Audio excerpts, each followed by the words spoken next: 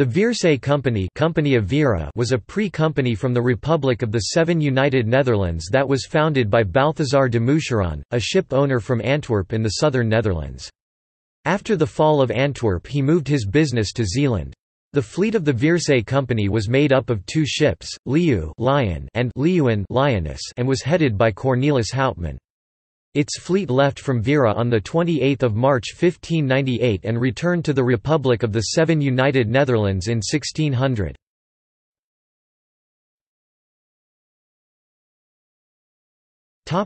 History.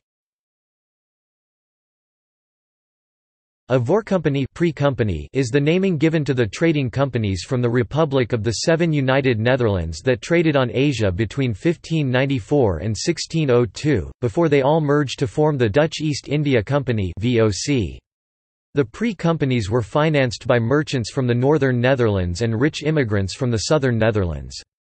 Because of the deadly competition, the government forced the smaller trading companies to unite and form the United East India Company, that on its turn received exclusive rights for the trade with Asia for the following 21 years.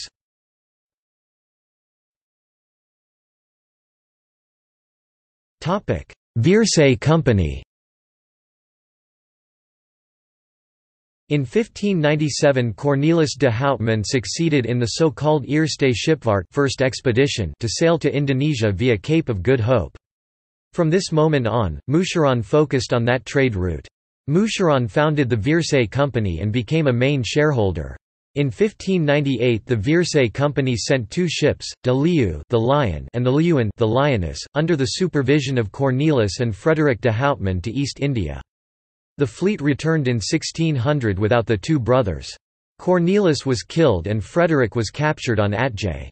Initially the expedition was not a financial success. Citations